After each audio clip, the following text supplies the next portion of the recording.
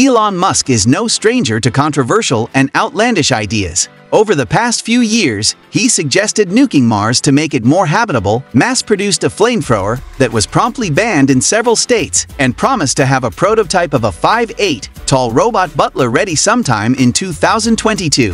The long list of Musk's strange projects also includes Neuralink, a brain implant that promises to help people overcome disability, interface with electrical devices, increase their cognitive ability, and even upload their memories to the cloud. It may sound ambitious, but Neuralink's testing has come a long way. The scientists developing the device and Musk himself believe it is ready for human trials and hope the FDA will give them the green light soon. But the technology is not without its dangers. The ability for a select few to enhance themselves and not others could pose an existential threat to our societies. In today's video, let's take an in-depth look at what Neuralink is, what it promises to do, and what has happened so far. So stay tuned till the end of this video if you don't want to miss out anything. Now let's dive in right away. So what is Neuralink? Neuralink is a brain implant that translates the electrical fields our brains produce into code, which can then be used to interact with numerous electrical devices. The company's website states that the device will let you control a computer or mobile device anywhere you go. The implant consists of a chip and some tiny threads that link up with various parts of the brain. There is also a charger that wirelessly connects to allow users to charge their Neuralink implant from the outside. An app would be used to teach people how to interface with the device and connect them to other objects via Bluetooth. Musk and Neuralink hope that the installation procedure for their chip will eventually be quick and painless. He has claimed the procedure may subsequently be performed in doctors' offices and take less than an hour. The company has designed a robot to reliably and efficiently insert the chip's threads into the areas of the brain where they need to be.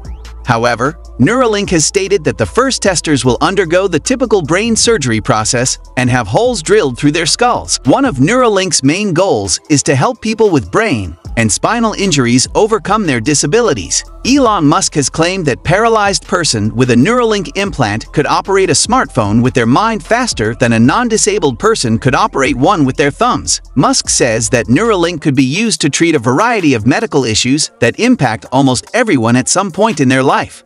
The conditions listed during his presentation ranged in severity.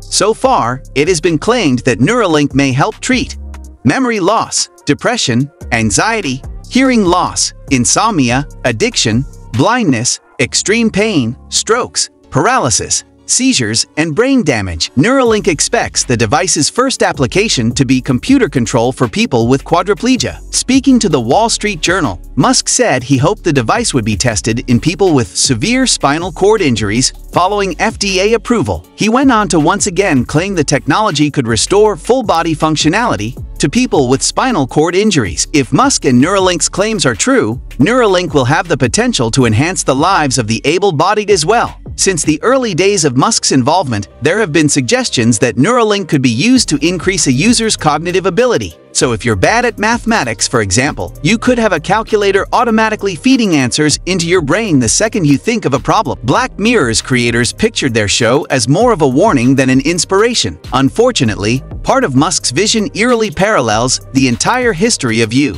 Musk says you will be able to upload memories via your Neuralink and replay them at your leisure. Musk also claims he wants to save everyone time by cutting out steps like speaking or writing when performing tasks or conveying ideas via The Guardian. Although its initial focus is on the medical field, Neuralink has openly stated that its goal is to one day produce BCI that are sufficiently safe and powerful that the general population would want to have them. If Neuralink lives up to its promise, most of its applications may not be life-changing at all. Interfacing with electrical objects will just be simplified. Instead of looking for the TV remote, you could just change the channel with your mind. Rather than ask your home assistant, your house's lights could be controlled telepathically. No Xbox controller. No problem, you might be playing games with your mind one day. As we've mentioned, Neuralink is initially focusing on larger, life-changing problems. But if it hits a point where anyone can opt for an implant, it could lead to people interacting with all of their electronics through Neuralink. As we mentioned earlier, Musk and Neuralink's initial plans involve linking someone to their phone or computer.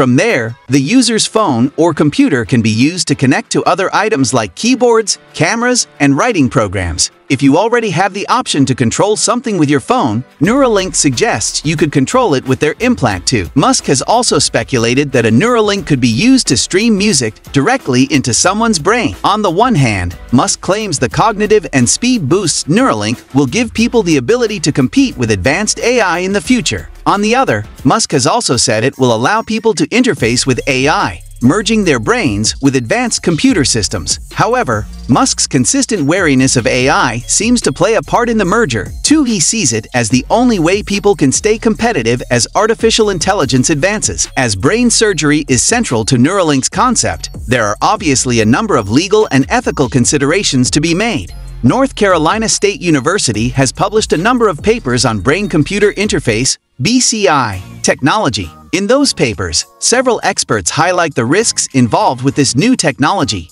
Some of the risks include those commonly associated with surgery, infection, and glial scarring. The U.S. Food and Drug Administration, FDA, has also published extensive guidelines relating to the development of BCI technology. FDA approval is one of the major hurdles Neuralink is trying to overcome, and it has still not been granted, despite both Musk and Neuralink insisting their work exceeds the standards the U.S. government has laid out. The first hint of successful animal testing emerged in 2020 when pictures of a rat with a chip protruding from its head were included in one of Neuralink's research papers. The device implanted into the rat measured 23 x 18.5 x 2 mm and contained over 3,000 electrodes that were connected to the rodent's brain through 96 threads. A USB-C port was used for full bandwidth data streaming from the device. Neuralink has moved beyond rats. The device has also been successfully tested in both pigs and monkeys. The company's YouTube channel shows the brain activity of one pig, Gertrude, as she is being fed in her pen. Unlike the rat, the implant itself does not seem to be visible on the much larger pig, which suggests Neuralink would also be invisible when implanted into a human. The most standout example was the devices used in a macaque. A video released in early 2021 shows the monkey playing the classic video game, Pong, and controlling the paddle with nothing but its brain waves. Some of the monkey's Neuralink was tested on weren't so lucky. Animal rights group the Physicians Committee for Responsible Medicine, PCRM, claims it has obtained records showing 15 of the 23 monkeys Neuralink was tested on died during the company's tests. In response, Neuralink admitted 8 monkeys died over the course of its experiments and that 2 of those were euthanized at planned end dates to gather information that could only be obtained through autopsy. The company's website currently contains an animal welfare statement that claims the company used external institutions to house the animals while their own facility was being built, and that some terminal procedures, where the animal is killed at the end of the experiment, were performed. Neuralink also claimed some macaques were missing fingers due to conflicts with other monkeys, but none of these conflicts had occurred under their care. All animal testing performed by the company had met the necessary federal requirements. Although Neuralink is still waiting for FDA approval, some of the company's direct rivals have been given the green light to proceed with human testing. New York-based Synchron Inc., which has been around since 2012, got the go-ahead in 2021 and announced the enrollment of their first patient in early May 2022.